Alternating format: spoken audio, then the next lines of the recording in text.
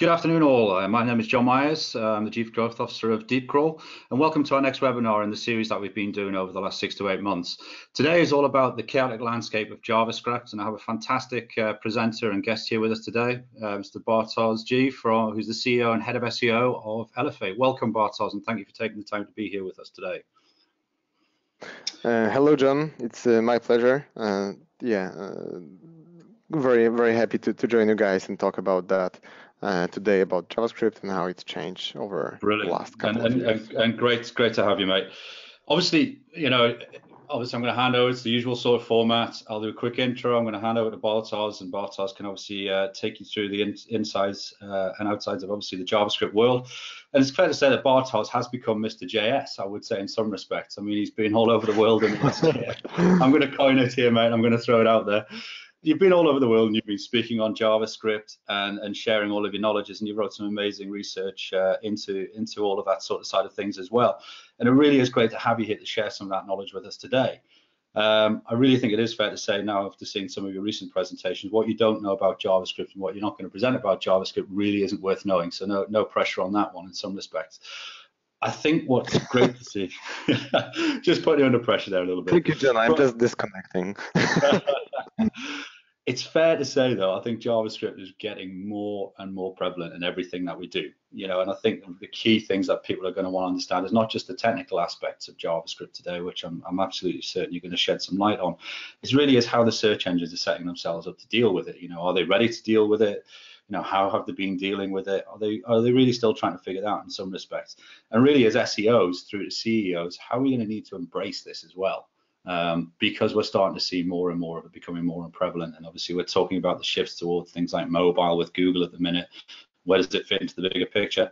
And really, let's figure that one out over the next hour, mate. As I say, it will be the usual format. Over to your good self very shortly to present. And we love questions as well as in these webinars. For any of you guys that have attended before, and it's great to see more and more people joining as I'm talking right now, we love the questions. So you can submit your questions in the normal way. We'll take the questions via the webinar chat box on the right-hand side of your screen. And please do put them in, because as I say, after this, we're going to get into the Q&A. And I'll ask as many questions as I can, and me and Bartosz can debate them up through till the hour's over. So really, please do get those ready, because all speakers and presenters, whether it's on a webinar or at a conference, love questions, and I'm sure Bartosz will be looking forward to some later on. So without further ado, because we're 5 minutes in already, as time flies, I'm going to hand over to Bartosz and get the presentation up and running, and let you do your bit and share your absolutely valuable insights into JavaScript. So over to your good self, sir, and looking forward to the presentation myself as well. Thank you very much, John. Thanks a million. I'm trying to see if I'm presenting already. So I'm going to ask the most popular question ever. Can you see my screen, guys? I'm guessing. Okay. All good. It's right there, Bartosz. Up and running. Okay. Sorry for that.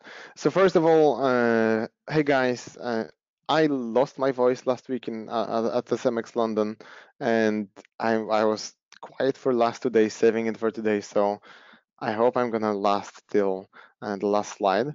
Today we're gonna talk about the JavaScript and how it changed over the last couple of years, because it became so popular. And the question is, I remember talking about JavaScript this year, like I think it was 1.5 years ago, and people would be like, what the hell is that? And we for sure won't need it soon. But it grew really, really fast, and you would be surprised how difficult it was to get a JavaScript website properly indexed in Google, and how much data we got over last I would say last year was like extremely dynamic. And for those of you who are not as deep in JavaScript as probably me or John, is that SEO was never this dynamic. So over last year or two, there were so many announcements, so many changes in how the web is crawled, how the indexers or crawlers work. So it's extremely dynamic, and it's really exciting right now because it's a little bit more transparent than just like, let's say, 5 years ago. And Google is pushing more changes than ever, and even though I would say none of the changes that are extremely important are as popular as like Penguin and Panda, because they don't affect you this quickly and directly, or sometimes you don't know you're affected by them. So with Penguin, it was huge because it was just one day and everyone would like lose the rankings. Right now, it's just as dynamic, but you need to watch out for all that.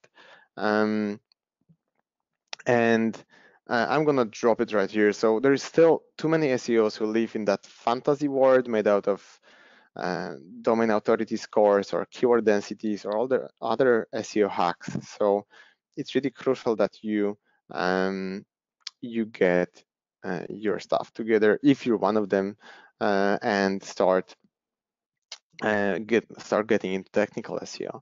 And just to make this statement a little bit easier, I'm going to give you an interesting fact that always bothered me. So that tiny pocket in jeans was always designed for pocket watches. So that's why it's there.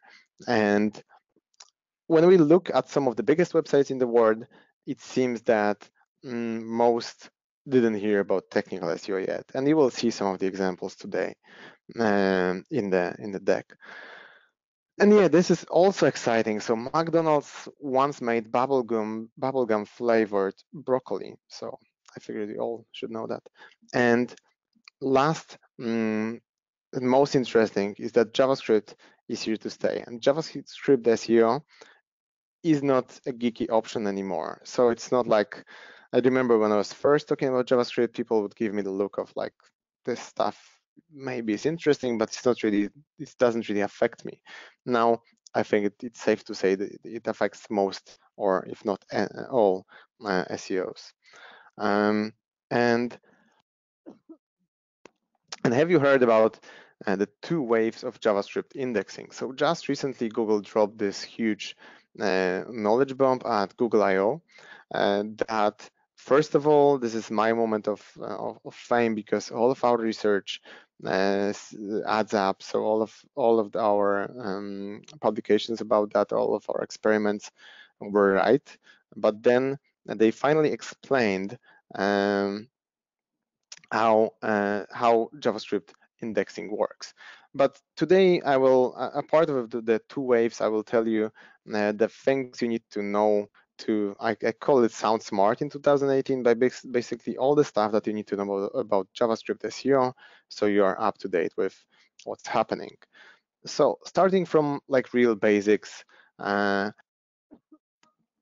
evolved, so there was just HTML, and then there was some CSS, and then people would start adding a little bit JavaScript just to make things pop, like with sliders or whatever, and then the amount of JavaScript would grow over time, which I'm going to show you later on in the deck.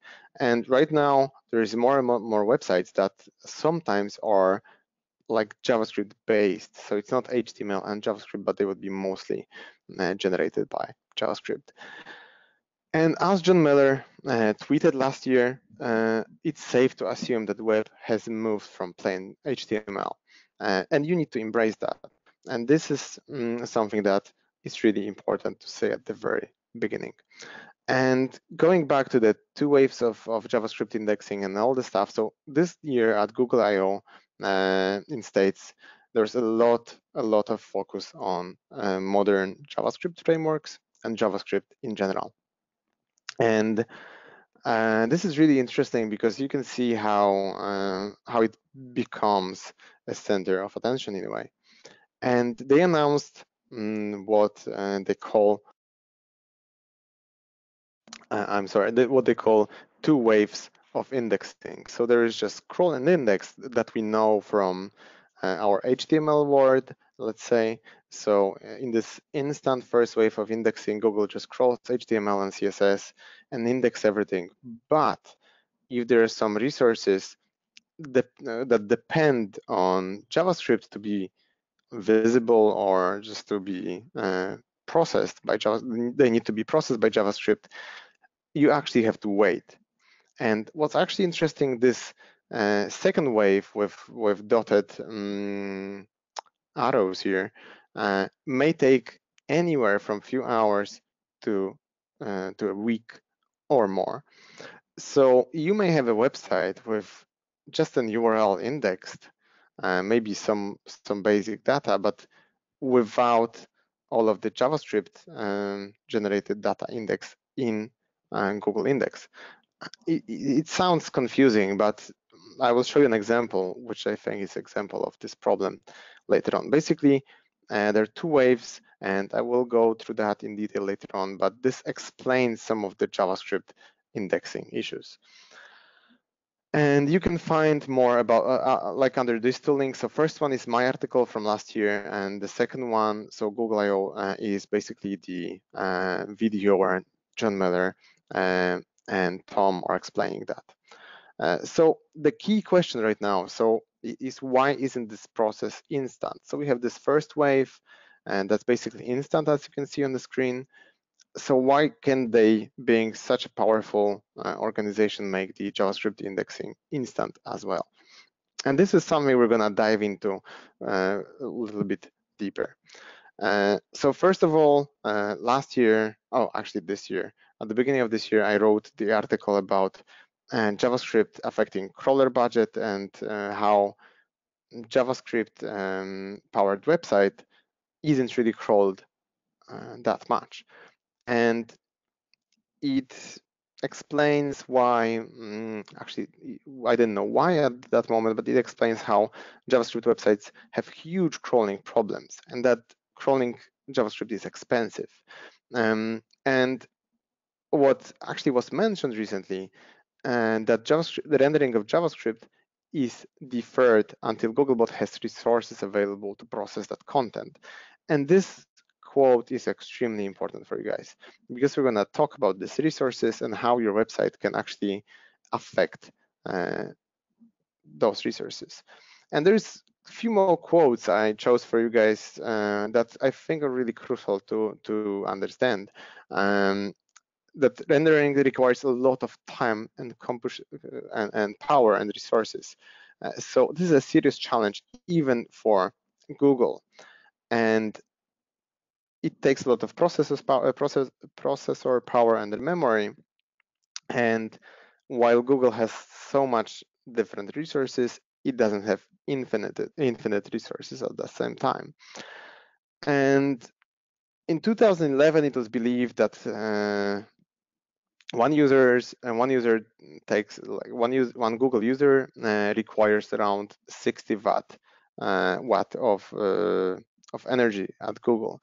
I believe that ever since they started playing with JavaScript, these numbers went way up. And I'm going to explain you why exactly, because there is some real cost of JavaScript out there that most of you, I hope that you are aware of that, but I believe that a lot of people are not. So JavaScript lives in our CPUs. And I will show you a few examples of that, but basically it requires a lot of processor power in your computer, mobile, whatever, among of other things like memory and battery power and whatever, but CPU is the most important. And we can compare JavaScript to HTML as being extremely resource. It basically requires quite a lot of resources. Like we can compare that to Gas Guzzler and that hammer that you see on the screen for those of you who are not really interested in cars, or Toyota Prius that doesn't need that much fuel. So JavaScript needs quite a lot of power to be processed. So putting that into very simple words, you need a lot of resources to see the content generated by JavaScript. And I have no idea, because I was trying to see how much more expensive it is to process JavaScript. And I found a lot of numbers between 10 and 150. But I would say, for the sake of this presentation, let's assume that processing JavaScript is 100 times more expensive for Google than HTML. And let me show you one case study that's going to be very interesting for you, I guess. And if we go to USA Today, they did this thing with GDPR, where they, like, that's USA Today. It requires a lot of JavaScript to be loaded with all the pop-ups and stuff. But they, and as you see in your Chrome developer tools, it requires a lot of CPU power. So for good 30 seconds, my CPU in very powerful MacBook Pro 15-inch was hammered. So it was really busy processing that website so it could be viewed by me on my laptop. At the same time, they launched something they call, so USA Today launched something they call European Union experience. And it looked like that. And I tweeted them if they forgot the CSS or whatever, because it looks very plain. But at the same time, this website had no JavaScript on the front end. They basically stripped it from most of the ad tracking and whatever. And as you can see, the CPU load was almost zero. So you can see the impact that CPU had on a website like USA Today. At the same time, if you launch the USA Today, not the European experience version, but the USA Today in USA, sorry, that sounds confusing, without JavaScript. So it looks almost the same. So that's USA Today with JavaScript disabled. But you don't see that all the resources, there is not that much resources needed to basically render and paint that website. So I will go with one more extreme example of Guardian, and Guardian is, I chose Guardian because Guardian and Amazon are believed to be like super performance superstars. And if you go to any development, any conference where there's a lot of developers, like JavaScript developers or front-end developers, and they would always look at those websites and basically try to understand what they did to be so fast. But at the same time, how fast do you think the Guardian would load using like GTmetrix or web page test? So if we look at that, it looks really bad because you would see fully loaded after 10 seconds, and on a 3G connection, it's 41 seconds. So it looks pretty bad, and there's quite a lot of requests, almost 400, and so on. But if you try to load the Guardian, you would see the content straight away. So you can see why they're called, and you can see all the stuff that's basically depending on JavaScript. Let me launch again, loading over time. So first they would just load HTML, and then you will see the weather here in a second. All the JavaScript or ads, all the stuff that relies on JavaScript is going to be loaded after a little bit, because it takes a little bit of resources to process. And at the same time, if we compare the Guardian with like Daily Mail or any other website on a mobile, they're extremely good. And you can see that for the Daily Mail, and the stuff in the bottom of the page is not really visible yet. So they're really, really performant. But this performance comes with a huge, huge price, price that you pay with your CPU. And if you go to Chrome Developer Tools Performance by following the links, the shortcuts on the screen, you can see that the Guardian is, I think, one of the most resource-intensive websites I checked in a while. So on a high-end machine, you can have the website loaded within 10 seconds. So that's the best CPU you can have in a MacBook. At the same time, you can see that during that 10 seconds, there was quite a lot of work done on my CPU. But with slower CPUs, this time goes up to 90 seconds. So just to fully load the same website, it's 80 seconds. Sorry, I had to do the math quickly. So it's an 80 seconds difference. And if we look in deeper into CPUs, the average phone, average mobile that people are using is going to be Motorola G4. And looking at the bigger picture of all the devices, it's not the most performant device.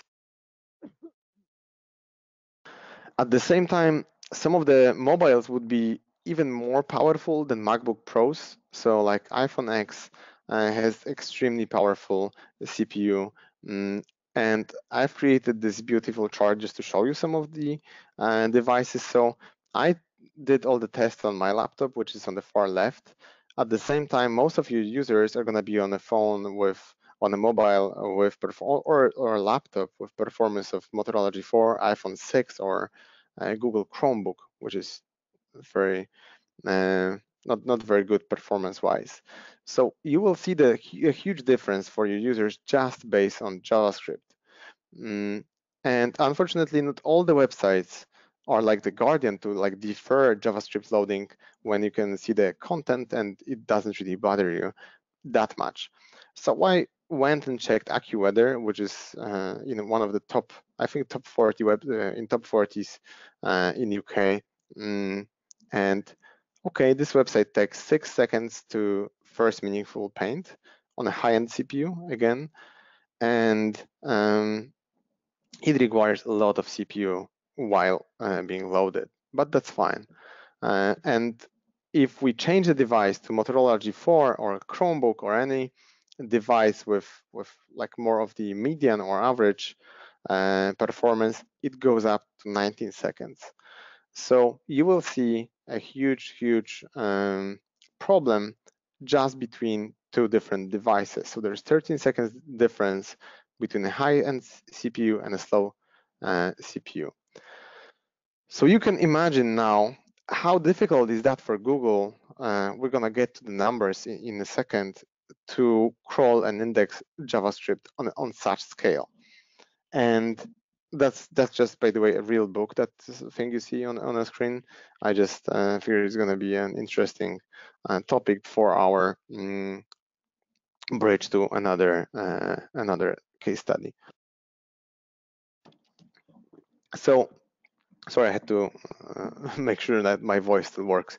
So, enter Netflix. So Netflix is on the other end of the JavaScript performance here. So Netflix invests quite a lot in React, and they made a decision last year to remove all the React client-side React from the front end and just keep the React framework on the back end.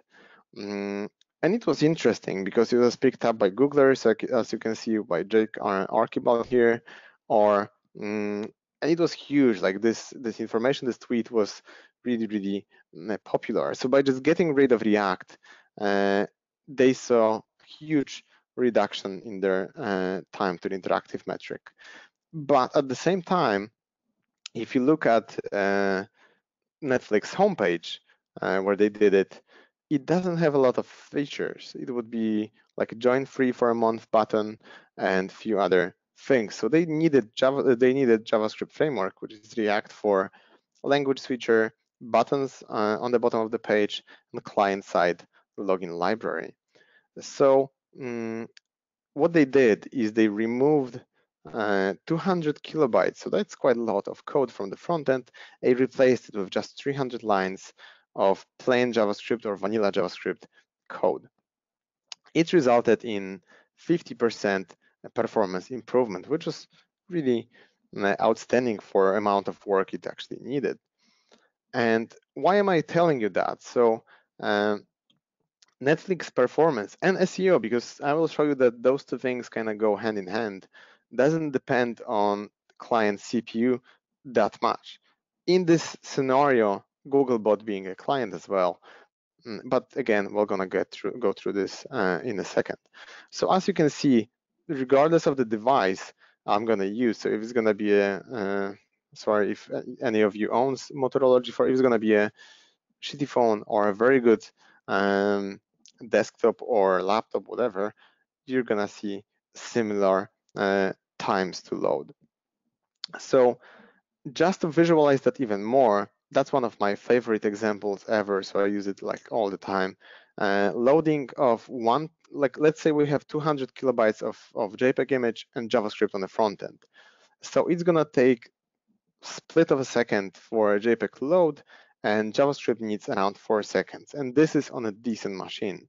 So this number is gonna go up on a mobile.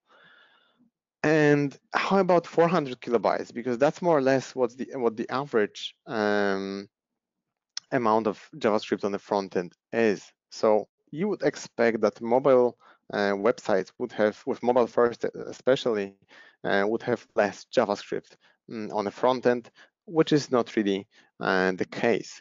So if we look at the average of 350 or 400 kilobytes, you can see a huge problem for the Googlebot, for users to process all this JavaScript, and those numbers are still growing. And now I think you've got a little bit more understanding of why Googlebot or Google has to defer crawling and indexing, actually just rendering and indexing JavaScript until they have resources. One thing that it's also interesting that we can imagine that there is some kind of queue for a rendering, and and depending on your website's authority or importance in some way, you can be pushed to the front or the end of the queue for the render. And that's something interesting to play with and research in the future.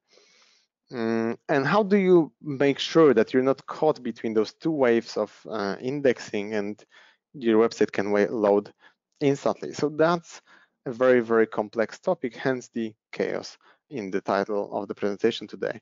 So Jon Myers mentioned that there are 130 trillion documents on the web. I couldn't find this exact quote to put it in my deck, but they also mentioned that they crawled 20 billion pages per day. So if you imagine that even 1% of those is JavaScript, that's extremely, extremely resource intensive. And I'm guessing that it may be more than 1%. So adding to that, the exponential growth of JavaScript frameworks, we need to start embracing a little bit of chaos, because chaos is there is always there when there is like intense growth.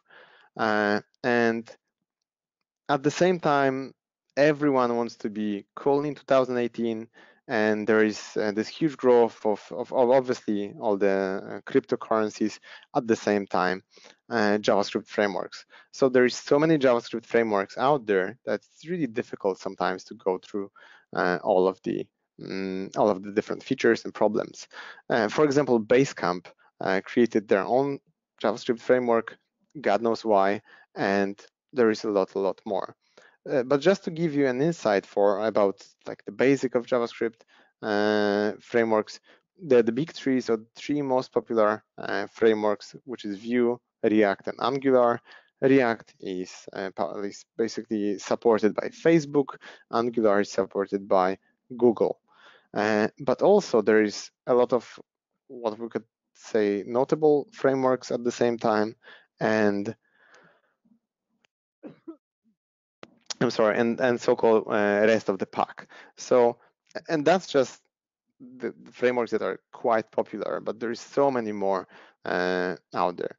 So the questions you would usually ask is, are they okay for SEO? So it's really complicated. The relation of JavaScript frameworks and Google is complicated and very, very complex. And let me show you an example from some of the framework creators. So if you look at the Jeff Wellplay from Angular, he said very, very clearly, and he had a whole session about that at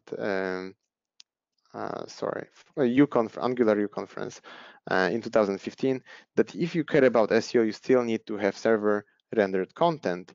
At the same time, we all know that Google pushes the info that they're able to render and understand our web pages just like modern browsers. So it may be a little bit disconnected, but at the same time, there is a rule in this chaos. So we need to embrace the difference between indexing and ranking at the same time, because that's a whole other thing that we need to understand with JavaScript. So even if Google can index your JavaScript website, it may be problematic for you to rank. So the key question is, I think, from this deck is, can you rank with a JavaScript website? And as Googlers would say, because I asked this question to both Jon Myers and Ilya Grigorik, there are factors at play here. And let me show you an example of Hulu, which to this day has huge problems with JavaScript, even though I wrote a case study about their problems. I think it was last year somewhere, like a long time ago. So if we search for Hulu's exclusive shows in states, and those are the shows that you can only find on hulu.com, you will see that they sometimes lose rankings to either torrent websites or some other website that shouldn't be there. For example, for Watch Naruto Online, you will only see websites that are not even closely related to Hulu. For casual, you won't find them at all. You will only find torrent websites. And if you copy paste any of the content from casual, from hulu.com/casual, you will find anything but hulu.com. So you can see that, and just to not let you know, hulu.com, I probably should have mentioned that earlier, hulu.com is a JavaScript powered website, as Jon Myers would say. So here is why client rendered JavaScript websites may be problematic. So you will see a lot of examples of JavaScript being a core problem, even though it's sometimes misdiagnosed. And I'm not sure that this is the case here, but let me just show you a very interesting example. So YouTube versus Vimeo are two, let's say they compete, but obviously this is not a fair game for Vimeo. But anyways, we can see that Vimeo has a decline in their visibility over last good 5 years. At the same time, YouTube, after a little bit of a drop, is growing. So why is Vimeo declining, even though that this is still a very popular platform? This is their website with JavaScript disabled. You won't see any of the content by the H1 header and all the other headers. And it doesn't look very well. And as far as I know, it's not pre-rendered for Google. At the same time, YouTube has a huge secret of their own, because YouTube is a client-rendered JavaScript website. That's how YouTube looks like with JavaScript disabled, but they are pre-rendering all the content for Googlebot. So basically, Googlebot gets a HTML snapshot. So that's really interesting, because why would they do that if Google can render JavaScript just fine? That shows us that if YouTube is pre-rendered, that's probably one of the best. That's a best practice, and we can just speculate that maybe that's why they were losing traffic in the past. But one of my favorite examples is Hulu versus Netflix, because Netflix, for the first time in a while, is winning with Hulu, and I believe it's because of the technical SEO, because of the technical approach that Netflix has.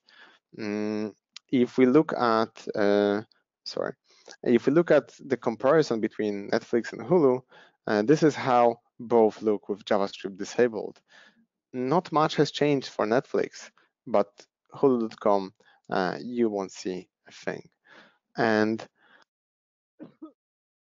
there's also this idea of JavaScript affecting crawler budget I mentioned before. So if you follow the link, you can read the whole article, but in our experiments, Google isn't really very good with crawling JavaScript powered websites. So basically the crawling would be extremely slow or would just stop. So this is another problem for indexing. And after a while, Jon Myers also mentioned that indexing and crawling is slower than for static HTML.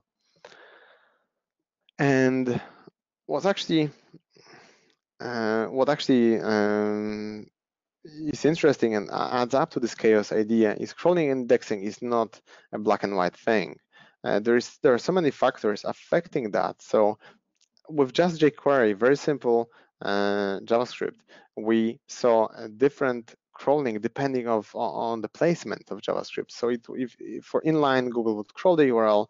For external, they wouldn't. For Ajax call, they would. So there's all these small things that I'm guessing affect the price of the crawl. From Google's perspective, affect your crawler budget. So JavaScript, first of all, you need to know those are dozens of different frameworks, each of them having their pros and cons and problems and issues that may affect crawling and indexing. And you can configure every single framework in a different ways. So I'm guessing there are not two websites with exactly the same configs. So it's not safe to say that Angular is bad and React is good, or the other way around, because there are so many ways that you can do it. There are things like transpiling, ES5, ES6, inline versus externals. All those things affect indexing a lot. And those are the things to look into and have in mind. On top of that, there are all the old school factors affecting crawling and indexing JavaScript. And if you really want to embrace chaos, let's go and talk about search engines other than Google. And now we can really appreciate Google's transparency, because this is really bad. So if you look at Bing, Bing statements is that are one thing, reality is different, and there is this guy from Bing at PubCon and our experiment. So let me show you the problem. Patrick Stokes mentioned that Fabrice Canal said, that sounds complicated, but Fabrice Canal of Bing said that Bing processes JavaScript, which is true, but it comes with a lot of problems that I will explain now. So if we look at Google Webmaster help, they mention not to bury links to content inside JavaScript, and they even compare it to Flash. So it's clearly said that they don't process JavaScript right now, looking at their Webmaster help. At the same time, looking at any of our experiments, they don't really process JavaScript. With this one exception I will mention at the end. But if you go to angular.io, probably one of the biggest Angular websites, client side Angular websites I know, and if you copy any of the text from the website and search for that in Bing, you won't find anything from Angular.io. So you can basically see that Angular.io is completely de-indexed from Bing. At the same time, our experiment completely de-indexed from Bing. Only the URLs would be indexed, but the content wouldn't be there really. So we can assume that Bing doesn't process JavaScript, but I already told you there is an exception. I will mention that in a second, but right now we can see that Google is so much better than Bing, and if we speculate, I would assume that Bing doesn't have the resources and won't have the resources ever to process JavaScript fully, because it would be too expensive for them. If it's that expensive for Google, you can imagine Bing with having like just a percentage of the market. But there is light at the end of the tunnel for Bing I mentioned before, so that exception is my friend Dan Petrovich mentioned a client of his who actually is a client-side renderer JavaScript website and is indexed in Bing. So that's interesting case study to look into.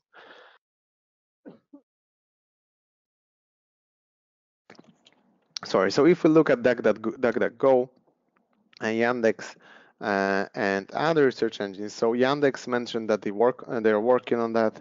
I have no idea about DuckDuckGo and And I will tell you, in my opinion, it's impossible for any other search engines than Google to afford crawling and indexing JavaScript. And you will see that Ask is also processing JavaScript quite well. It's because they are powered by Google. So basically, there's only one search engine able to do that. And I believe that once Google will make sure that JavaScript is processed in the same way as HTML, other search engines which will have huge problems with indexing the same content. At the same time, if you're launching a JavaScript website, you're looking at a huge shrink of your market share. So in states, you would only have 64. So Google plus Ask, so let's say 65% of the market. It wouldn't affect you as much in UK or, for example, Germany. But I wrote about that last year, so feel free to go and read about that in detail. But let's have a closer look at Google again. So there are issues that that happen in Google a lot. So I call this presentation that this is a chaotic landscape because there are so many things that we still don't understand, even though that Google shared some details.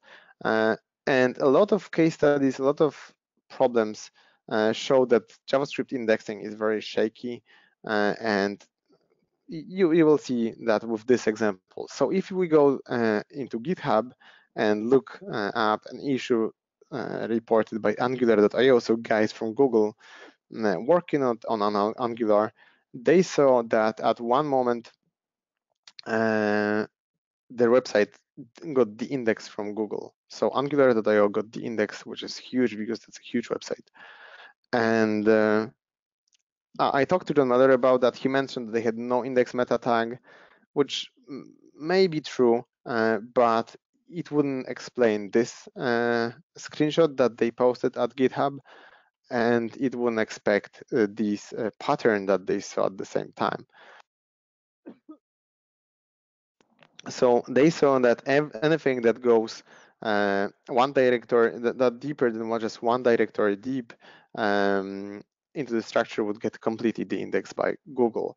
So my assumption would be that maybe Google was saving resources, or maybe for some reason they only went with the top level URLs. But that's the quote from, so the only thing those pages have in common is the number of path segments in the URL. So you will see a huge website completely de-indexed from Google or partially de-indexed from Google just because they're client-side rendered Angular. And if you don't know Igor Minar, he's a smart guy. So I'm guessing whatever he said, he did a little bit of research about that. At the same time, Google Angular.io has no visibility, and we can see that they have huge problems with ranking. But imagine how much would that cost you if you had a store and all of your deeper URLs would be completely de-indexed. But there is one more example I want to share, like premium.io and partial indexing. So we can have a website, that's something we just saw last year, that's just partially indexed in Google. So if we copy the H1 from pre-render.io, sorry, if we copy any content from pre-render.io, we won't find that in Google. So you won't find any of the content from the page. At the same time, if you copy their H1 tag, you will see their website. So Google was able to index their H1 tag, but didn't find their content.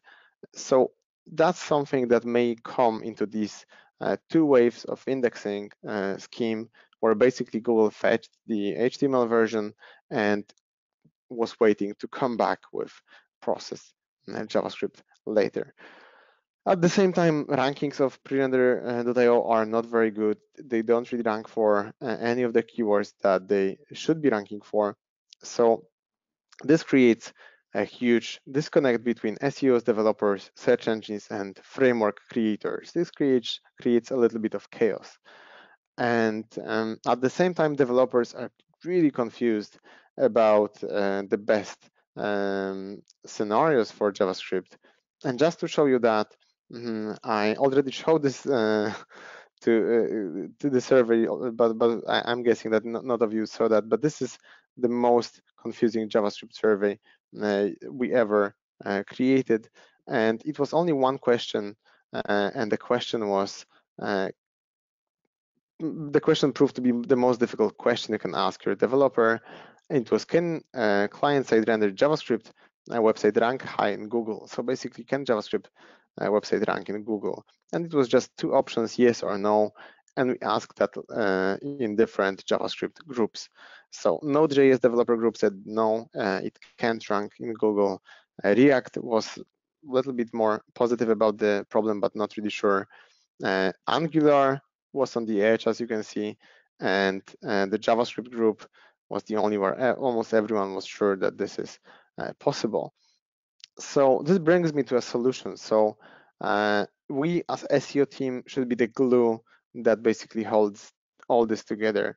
So we should help frameworks creators, search engines, and developers gather the knowledge from those fields and help developers implement that. But going back to my question, so can you rank well with a client rendered JavaScript website?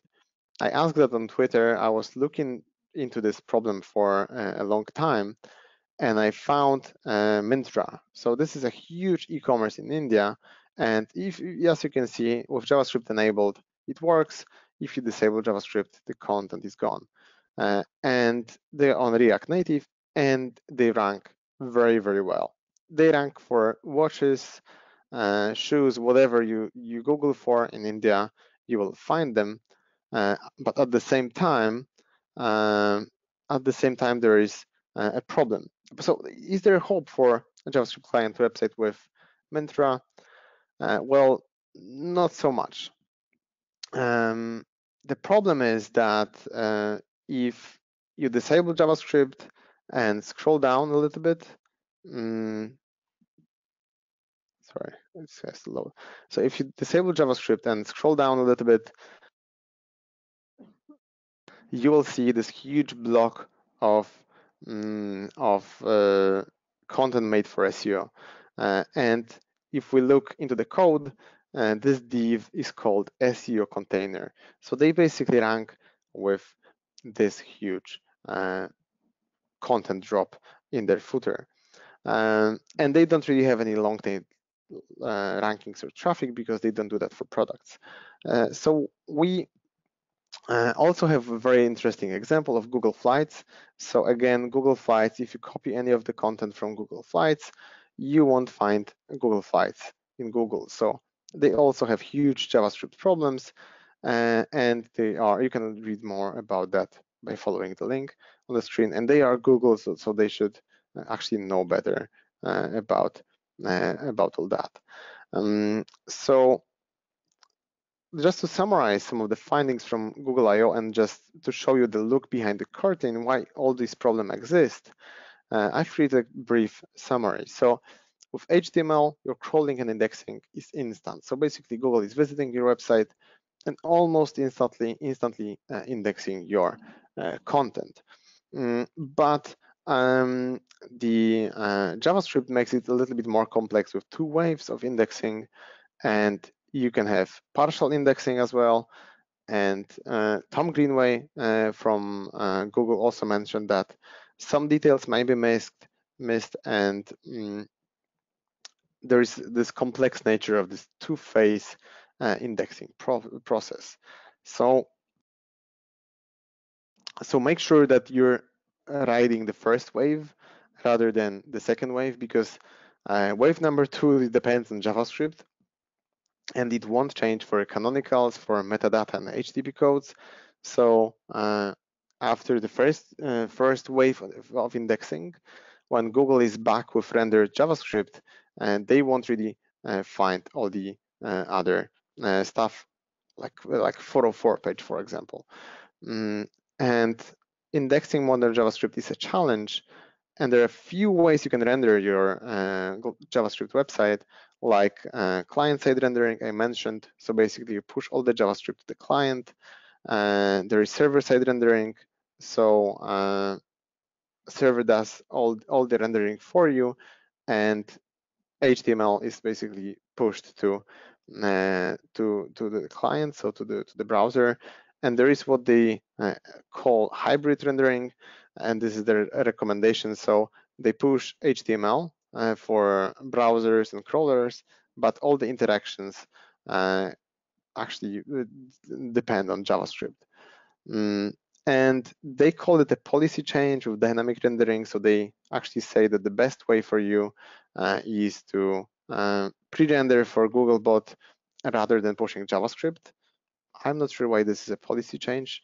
And they recommend some of the tools for rendering as well, which we won't go into too much. But just so you know, when you recommend pre-rendering to any of your clients, it's extremely expensive. So I'm just gonna go quickly because I think we're a little bit behind time, but we have a client with 950 servers for just pre-rendering. We already went through JavaScript CPU problems for your computer. Now imagine that for a few million pages that you have to refresh every day. Pre-rendering is also very prone to issues, and issues mean ranking loss, and it can go really badly. You need to crawl two sets of URLs because one is pre-rendered, one is JavaScript, and it requires a lot of knowledge, and it requires a lot like a great developer team on the other side to make it run smoothly. And Google is advising to use dynamic website when your website is large and it's rapidly changing. I wouldn't really go with this approach. I think it's still not safe to launch a client-side render JavaScript website. Looking at, for example, Angular.io or Hulu, it's still a problem. So just to troubleshoot some of the issues, you can fetch and render with Google Search Console that you knew. Look at the code there as well, because you will see how it looks like. And if you're, for example, if your canonical tags and your metadata is there, use Google mobile friendly test, which is a new thing recently with some new features added. It's very good. You can see, for example, a huge problem for Hulu, because on the right you will see, or on the right hand side you see a screenshot from my Chrome. On the left hand side you can see a screenshot from mobile friendly test. So the content is missing, the content we couldn't find in Google.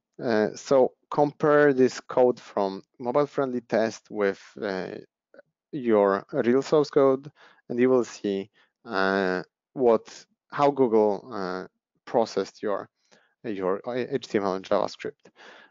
At the same time, you can see page loading issues, so all the JavaScript issues that may be out there. For example, here we can see some major problems for Hulu again, and your homework is to go through div checker. This is the best website.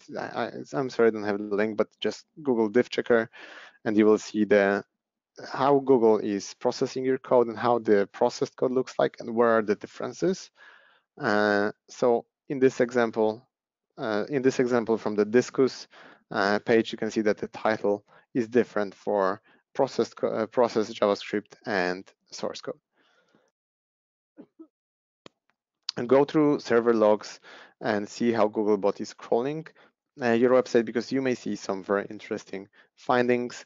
And make sure that you look at the features supported by Chrome 41, because as you can see on the screen, the difference between Chrome 41 on the left and features supported by latest Chrome 68 is huge. So not all the features are supported in Chrome 41, which is powering Googlebot.